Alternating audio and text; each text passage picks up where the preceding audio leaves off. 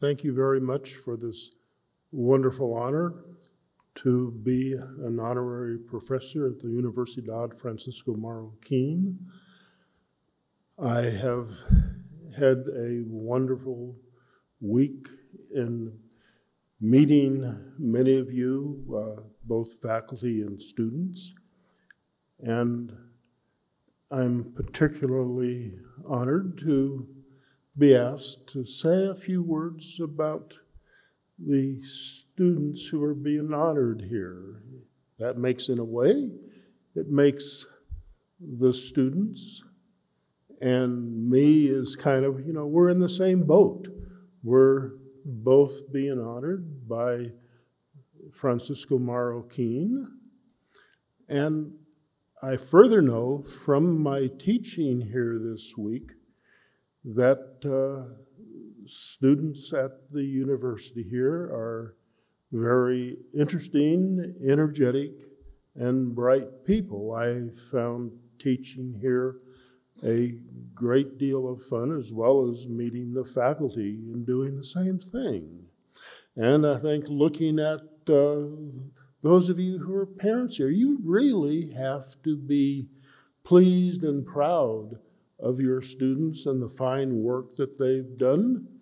And I know as a parent myself now with 2 grown children being in the 50s now and 4 grandchildren being in their, 3 in their 20s and 1 19, that I too am proud of my grandchildren as well as my children in how they applied themselves to their studies as well as developed as significant citizens leading good lives that will make any parent proud.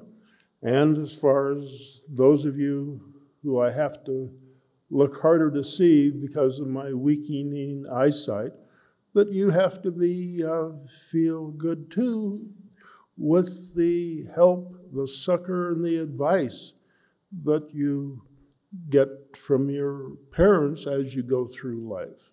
And I think there is a great chain of being that's connected between parents and their children as students here.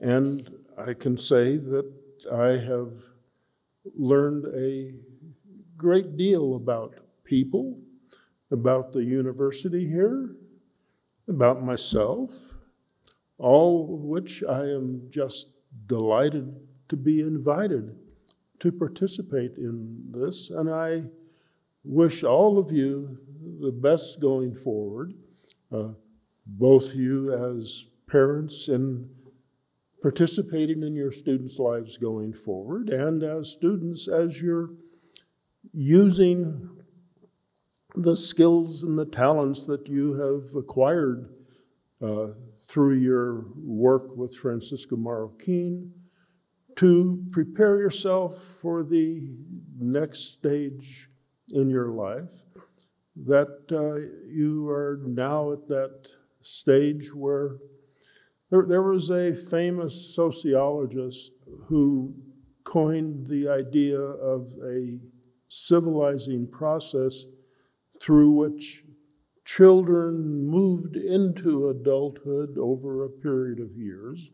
And I think as honor graduates of Francisco Marroquín, you have showed that you have cultivated that civilizing spirit in a wonderful manner, which also has to make your parents feel very proud of you.